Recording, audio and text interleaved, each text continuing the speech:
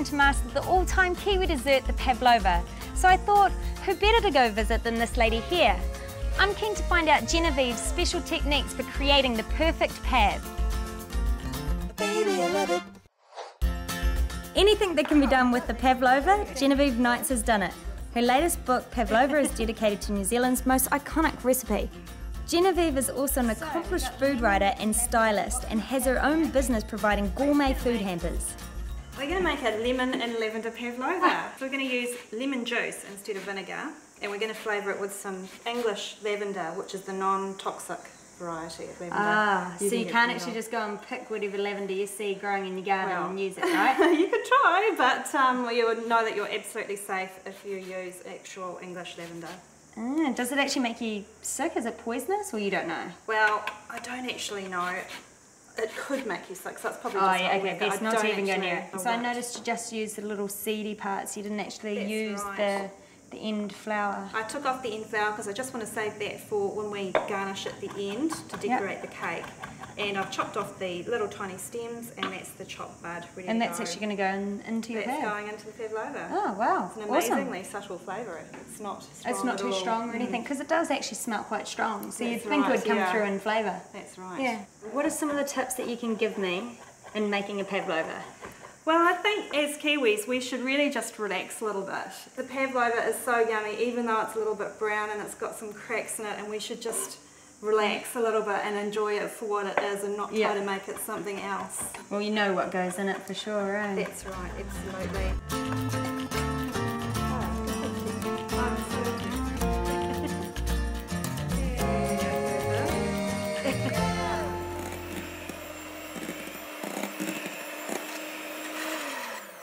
Wow, so you want it nice and thick. So this is really thick now, and it's hard to get it to come on.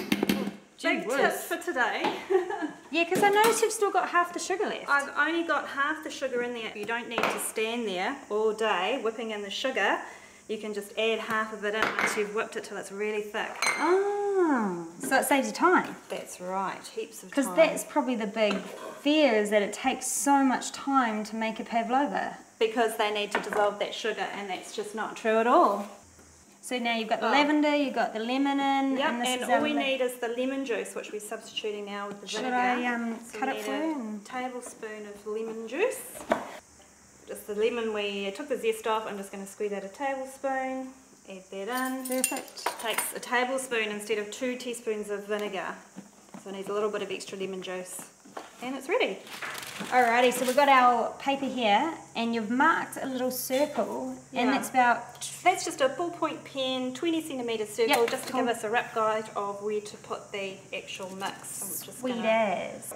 So I'm going to make a vanilla banoffee pav, and I'm just wondering, do I put the Hansel's vanilla paste straight into this mixture? You can actually, and the vanilla bean paste works really well with pavlovas because you can see the little seeds all the way through it, and it just looks extra exotic. Oh, very cool. Nice. Very nice, very nice. So, there you go. Palette knife. I'm just going to... Oh, that looks really good. Have a go at shaping it now, and this just really helps to... This is like tiling. Straighten in the sides, bricklaying. Bricklayer. Don't need to take it right to the lines, but you don't need to worry about it, eh? There it is. No fuss. No fuss, into the oven. And straight into the oven. Straight into the oven. Well, thank you so much for your tips. They've been so handy. Welcome. And wish me luck on my pav. Oh, you'll be fine. Excellent. Baby, I love it.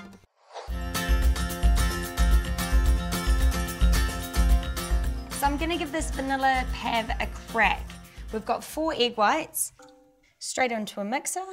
I don't have much time, so I'm actually going to put the whole amount of sugar in. And the good thing about this Breville Whiz is that it's actually got a 10-minute counter on it.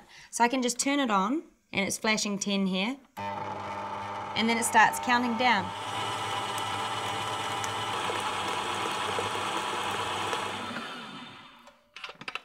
This is looking good.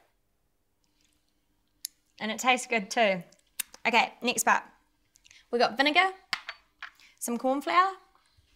Now I'm going to use the Hansel's vanilla paste. Now I like this vanilla paste because 1 teaspoon of the vanilla paste equals 1 vanilla pod, so you don't have to worry about fluffing around and scraping out the pod. Plus you can see all the flecks in it, and it actually shows up in your cooking and your baking as you use it, so it's really cool. Now I've got 1 teaspoon in the recipe, but I actually really like vanilla, so I'm going to put a little bit extra. Excellent, so we've got that, and give it a mix up. So you want to break up all the corn flour and make it into a paste, and then we're going to be adding this into our pavlova mix. And now we need to mix it for another 4 minutes.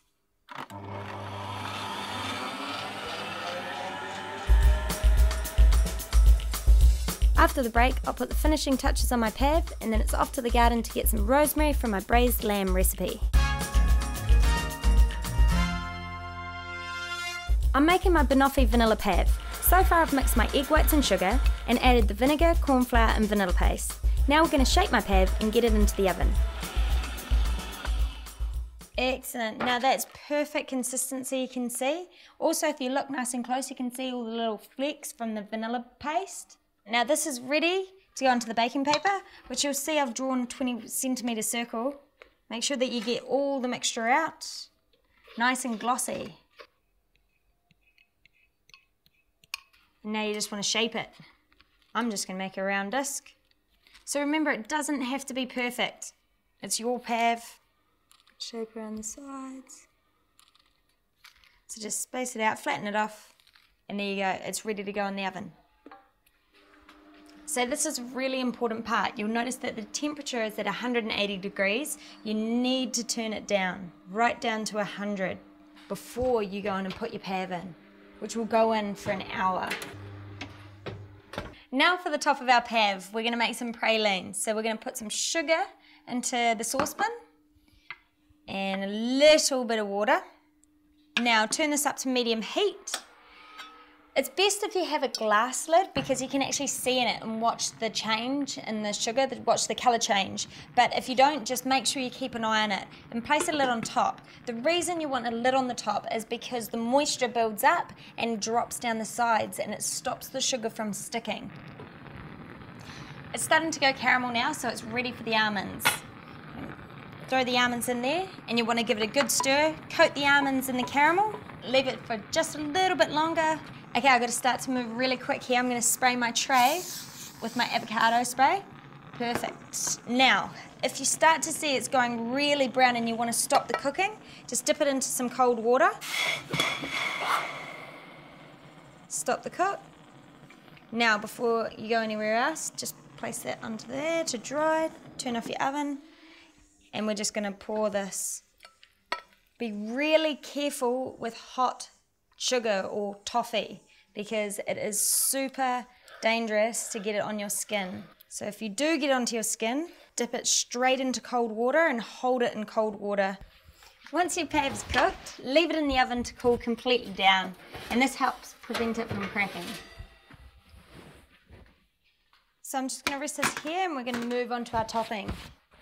So our praline's been cooling now, so now it's nice and hard. So I'm just going to break it up and blitz it. I just want nice little chunks. So I can sprinkle that on top of the pav.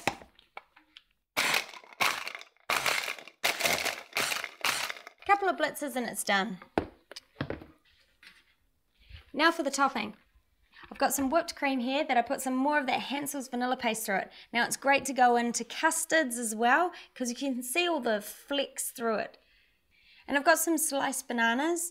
Now I cut these up just a little bit earlier and coated them with some lemon juice to stop them from browning. So place these around, all around the cream.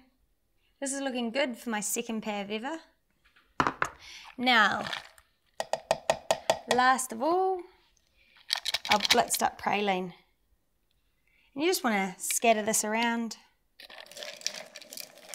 A handful. A little bits last. Voila, here's my twist on the classic kiwi pavlova, and it wasn't that scary. Knowing where my food comes from is really important to me, so I try to grow as much as I can myself in my little home veggie garden.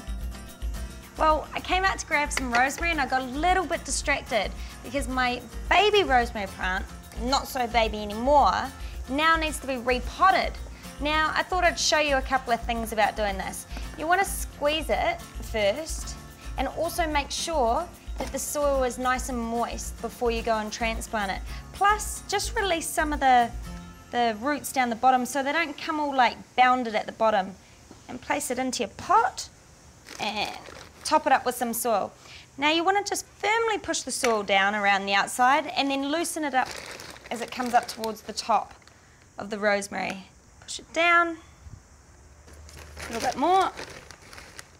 Now, the best way to do this is in the shade because you don't want to stress out the rosemary any more than what you have to, and keep it in the shade for the next couple of days, just to let it settle, and just loosen up the top. Last of all, you want to give it a good feed. So I'm using some Veggie Max and I've just mixed it in with some water and just pour it around the top. Give it a good water. There you go. And like I said, keep it out of the sun. Now, back to my rosemary for the lamb. Take it from the top so that it can keep growing bushy. Baby, I love it. Now, I'm making today braised lamb neck chops and a plum sauce. I've got a few artichokes and then some tomatoes, so it's all full of goods. We want 1 onion finely diced in this recipe. So I'm going to show you a little tip on how to dice an onion. You may already know, but for those of you that don't, you want to start off with a sharp knife. Slice it down the middle, keep the end on because that's the part that makes you cry. 1 bit there, 1 bit there. And keeping your fingers out of the way the whole time so that you don't chop off your little fingers. And look, there you go. That's what you're looking for. So it's nice and even and consistent all the way through. And now I'm going to show you the chili.